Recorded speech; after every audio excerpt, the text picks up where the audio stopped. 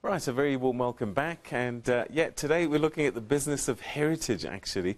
All hands on deck. We've got a special broadcast happening out of Mapungubwe, and here in studio we've been talking to various people that are involved in various aspects of this whole heritage system.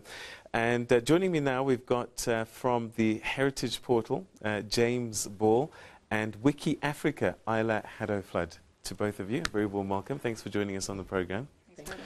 Okay, so a HeritagePortal, that's your baby. Tell us about what it is and how does it work with SAHRIS? The HeritagePortal, something I'm very, very excited about. If you look at the heritage sector in South Africa, it's very fragmented. There's a lot of duplication. People aren't really learning from each other. So we thought, why not put together a platform where we can bring everyone together. They can discuss certain things. They can find specialists. They can they can become activists, they can be enthusiasts, they can do all sorts of things in one place rather than being spread out and have no voice. So it's pretty much the place to have a voice. So what you're saying is almost like a chat room for people that are interested in talking about and sharing stuff of heritage? Absolutely. Absolutely. Okay. So you can come online, you can share, you can discuss, you can pretty much contribute your passion for heritage. Okay. All right. Isla, WikiAfrica. Now, you know, for whatever people say about Wikipedia, I use it a lot, and I'm just wondering, SAHRIS has set up this thing. Why wasn't all of this information on Wikipedia anyway? Well, Wikipedia relies on a huge amount of volunteers. There are 100,000 plus volunteers who have created the content that you access on Wikipedia. And it accesses sites, sources, and it needs second sites in order to make sure that the information that they give up is accurate, and so that all articles are accurate. And SAHRIS, it's the first time that South Africa's heritage is in one place on and online. In many cases, it's the first time that a lot of the heritage information and South Africa's heritage collateral is actually online, and it's the first time that Wikipedians can actually pull in that information into Wikipedia and create articles that are relevant to our heritage. All right, so James, at home, how can a person get involved with the HeritagePortal in particular? You know, how does one just, you know, go online and... You can go on and you can find all sorts of fantastic information.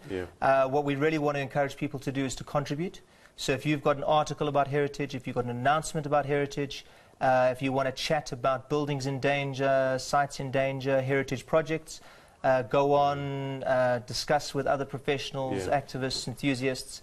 And going back to the point about SAHRIS, is what we want to do is we want to channel a lot of people towards the official commenting system on SAHRIS, because people are always complaining that they don't have a voice, and now they've got 2, 3, 4 fantastic platforms to have a voice. So no one should be complaining that heritage is no longer relevant. Okay, so we've got SAHRIS, HeritagePortal, Wikipedia, and I guess the way Wikipedia works is that we have to contribute.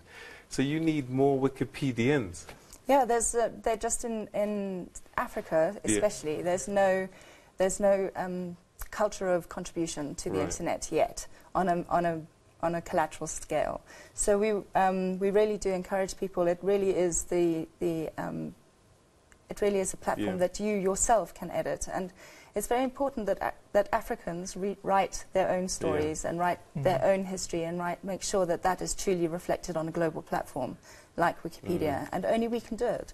So only the Africans here can do it. Okay, so to both of you, really into this heritage thing, what's the value of locking this heritage stuff and recording it and sharing it?